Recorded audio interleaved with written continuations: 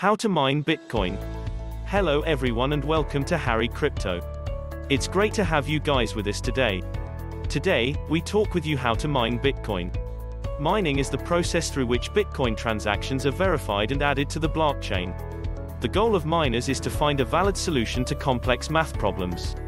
Miners that manage to solve these puzzles are rewarded with new Bitcoins and transaction fees.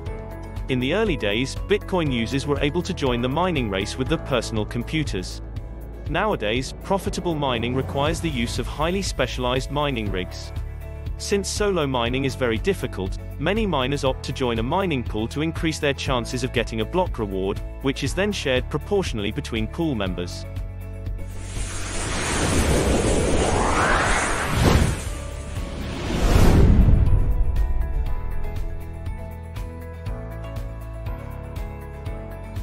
Bitcoin mining ensures that the blockchain is up to date with legitimate transactions. It was, at the time, a unique solution to creating trust in a trustless environment. In this sense, mining is core to the security model of Bitcoin. The idea of mining and receiving BTC in return is an attractive sounding deal. While the days of mining with a computer CPU are gone, getting involved with mining doesn't always require owning a physical machine. But before you can decide if mining is for you, let's discuss briefly how Bitcoin mining works. What is Bitcoin mining? When a user creates a new Bitcoin transaction, they need to wait for other network users, nodes, to verify and confirm its validity. Miners are responsible for collecting new, pending transactions and grouping them into a candidate block, a new block that is yet to be validated. The goal of a miner is to find a valid block hash for their candidate block. A block hash is a string of numbers and letters that functions as a unique ID for each block. Here's an example of a block hash. B39E10CB246,477R676B43BD1D1643679. In order to create a new block hash, the miner needs to gather the block hash of the previous block, their candidate block's data, a nonce, and submit it all through a hash function. However, the miner must find a nonce that, combined with all the data, will generate a block hash that begins with a certain amount of zeros. The amount of zeros changes according to the mining difficulty. A valid block hash proves that the miner did the necessary work to validate their candidate block, hence proof of work. After gathering the pending transactions and creating their candidate block, the nonce is the only thing that a miner can change, and that's what mining rigs do. In an intensive process of trial and error, mining machines keep changing the nonce and hashing the combined data several times until they find a solution to that block, i.e., a hash that starts with a certain amount of zeros. As soon as a miner finds a valid hash, they can validate their candidate block and collect the Bitcoin rewards. This is also the moment that the blockchain transactions included in that block go from pending to confirmed. How much a Bitcoin miner earns? Each new block provides the respective miner a block reward, which consists of newly generated Bitcoins, block subsidy, plus transaction fees. Since the block reward is almost entirely made of the block subsidy, most people refer to it as the block reward, without accounting for the fees. When it comes to Bitcoin, the block subsidy started at 50 BTC in 2009 and is being reduced in half every 210,000 blocks, roughly 4 years. These halving events caused the mining reward to be reduced to 25 BTC in 2012, then to 12.5 BTC in 2016, and finally to 6.25 BTC in 2020. The next halving event is expected to occur in 2024. As of May 2021, the block reward is giving miners roughly $300,000 per block.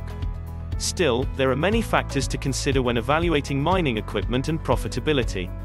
The speed at which a mining rig can produce random nonces and test them is an important metric to check. This figure is known as the hash rate and is vital to the success of a Bitcoin miner. The greater the hash rate, the faster you'll be able to test these random inputs. Another important metric is the energy consumption of a mining rig. If you spend more money on electricity than the value earned mining, profitability goes out of the window. How to start mining Bitcoin? Since Bitcoin is decentralized and open source, anyone can join the mining race. In the past, you could use your personal computer to mine new blocks. But as the mining difficulty increased, you now need more powerful machines, more on this below. Theoretically, you could still try to mine bitcoins with your personal computer, but the chances of finding a valid hash are practically zero. Computing the hash function is relatively quick, but calculating the massive amount of random inputs takes much longer. That's why you now need specialized hardware before even trying to be a profitable miner. What mining equipment should I use?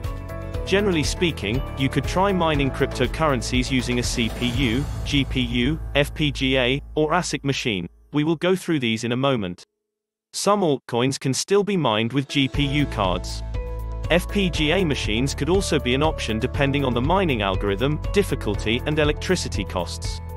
But when it comes to Bitcoin, ASIC mining rigs are the most efficient. CPU, Central Processing Unit. CPUs work like a versatile chip responsible for distributing instructions across different parts of a computer. CPUs are no longer efficient for cryptocurrency mining.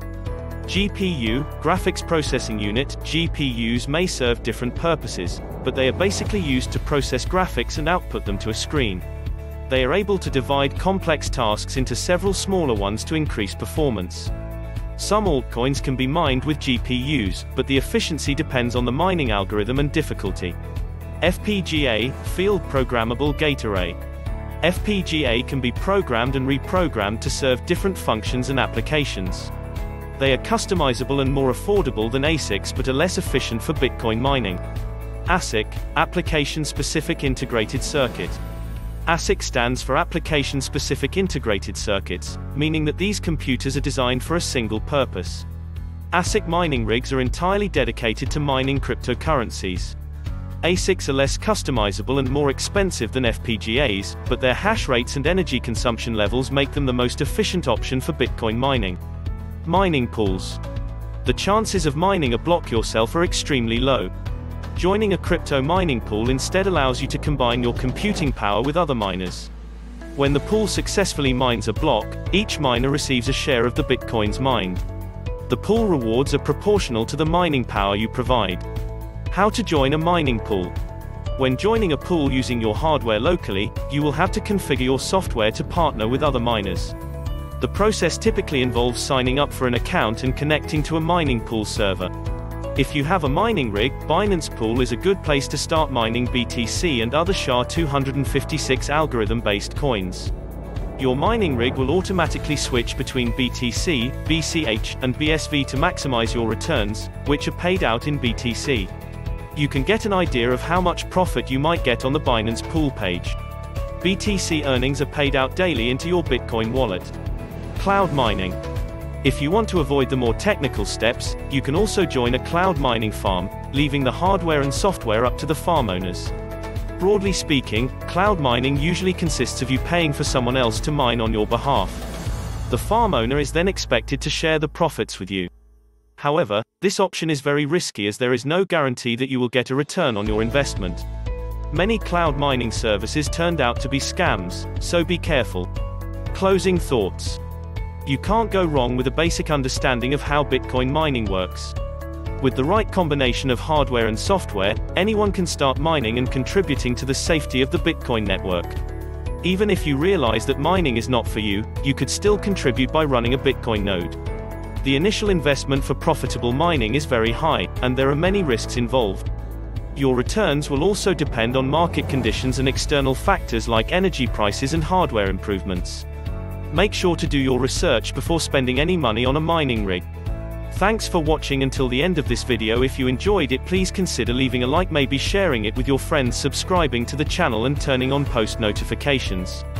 If you have any questions, comments or suggestions, leave them in the comment section down below, and while you're here be sure to check out some of our previous videos as well. Good luck and happy investing.